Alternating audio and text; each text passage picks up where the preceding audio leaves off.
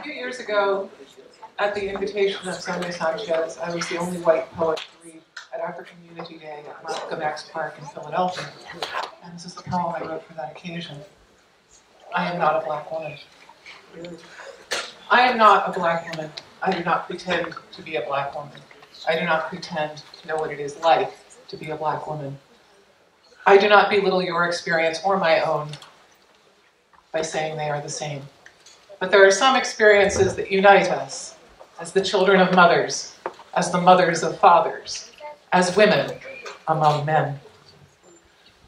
I do not know what it is like to be immediately judged on my looks. I do not know what it is like to be immediately judged on my looks, except as a woman among men. I do not know what it is like to be immediately judged on my looks as a woman among other women, except as a woman who is thin. I do not know what it is like to be immediately judged on my looks as a woman among other women who hold their purses closer when I walk into the ladies' room. I do not belittle your experiences or my own by saying they are the same, but there are some experiences that unite us as the children of mothers, as the mothers of fathers, as women among men.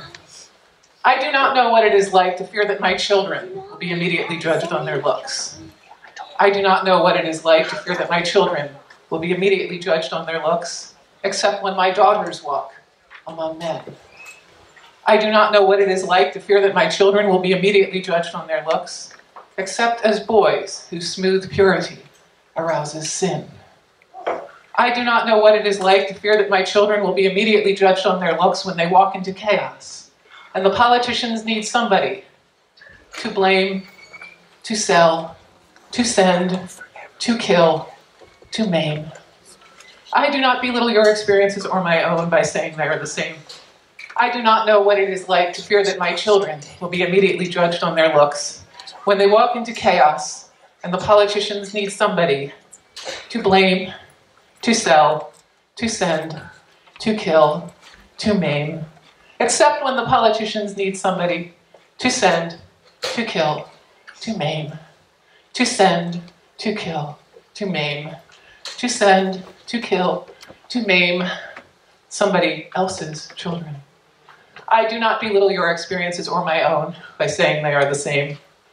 But there are some experiences that unite us as the children of mothers, as the mothers of fathers, as women among men, as women among men, as women among men.